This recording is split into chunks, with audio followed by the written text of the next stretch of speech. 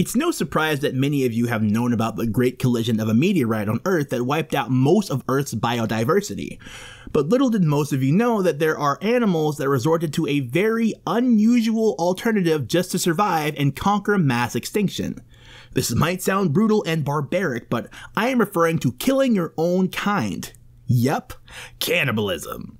Welcome to Top Feed. First, click the subscribe button and let's dive into the mystery of monitor lizards and their weird taste for food when scarcity demands. One of the notorious creatures that surpassed this crisis is the monitor lizard. Of the many ways they tried just so they can thrive, they have gone as far as cannibalism.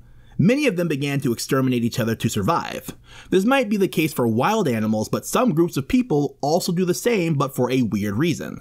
Superstitious people tend to fall for the assumption that eating their kind will give them unexplainable powers. This foolish supposition even gave birth to the term sympathetic magic. People with the same thinking in the past believe that if you snack on a nightingale, you can stay awake at night and even for quite a long time. If your eyesight is ruined, you only need to smear eagle bile in your eyes, and then you'll start to see things as sharp as an eagle's sight. If sympathetic magic is real, all of us could have acquired tremendous superpowers like that of wild beasts. Unfortunately, those are only irrational beliefs with no single scientific basis. Wild animals that do this for survival actually suffer from a bunch of problems. For one, they need to spend much more energy than when they actually hunt normally. Imagine a lion that feeds on other lions instead of antelopes. Of course, it would get a little bit hard to compete and outdo other equally competitive predators, so there might also be a chance that he'll get eaten. But the biggest disadvantage of cannibalism is that it might lead to the inability to distinguish which is food and which is family. The idea of cannibalism takes away the main goal of leaving offspring and passing its genes for the next generation. In other words, it breaks the very nature of animals to reproduce and populate. You're given with just a single task of catapulting offspring, but you still fail to do so just because you got a sudden feeling of hunger. And that's pretty problematic, don't you think? The same case happened with chickens in the early 20th century. This unforgettable event led to the mass production of chicken eyeglasses, which you might think is foolish. Well, many farmers bought these accessories for their chickens anyway. They weren't glasses that would help chickens see much better. It looks like sunglasses, but it doesn't protect the chicken from the sun. You might also think it's a fashion trend, but wait, for chickens? Is this for real? Well, it did actually happen. Based on history, it was an attempt to solve the problem of chicken cannibalism. Birds behave more or less normally in the wild or inside a small chicken coop. In a flock of birds, gentle pecking is considered a normal behavior used by dominant individuals as a way of reminding everyone around them who's the boss. However, this doesn't work out well, especially when thousands of birds are contained in one place. As a result, several of the inferior birds are simply eaten.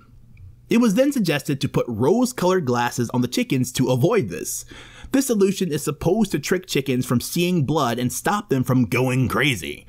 Cannibalism is one of the many potential reasons that may cause species extinction, but aside from animal cannibalism, other reasons may also foster the progression of animal extinction.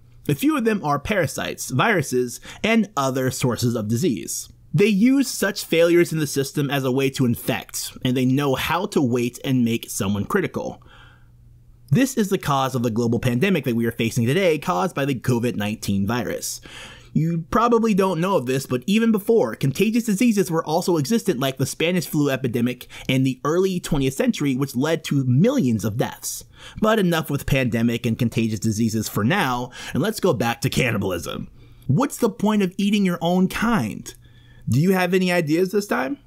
Well, facts about cannibalism reveal that animals get much more problems than they benefit from eating their own kind. Other animals, like lizards, are capable of regeneration. This is commonly observed in their tails when they lose one. Most of the time, they use it as a scapegoat to trick predators, and their tail is also a source of healthy fats. Some lizards even use it as a kind of storage, so there's no point in just losing their tail to carry with them a convenient snack whenever they feel like eating. In the case of Komodo dragons, they prefer to eat not their tails, but adults of their own kind. Some suspect that may be due to their varying sizes, but everything is much more complicated. It's more like a mechanism of nature to keep the population of these vicious predators in check.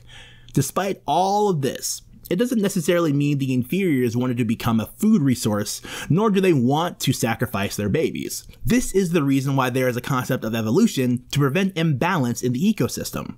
And throughout time, the vulnerable develop defense mechanisms to thrive and survive threats. And that's all for today. Got something to share about cannibalism or facts about Komodo dragons? Just drop it in the comment section down below. If you like this episode, please click the like and share button. Don't forget to subscribe to our channel as well. See you next time on Top Feed.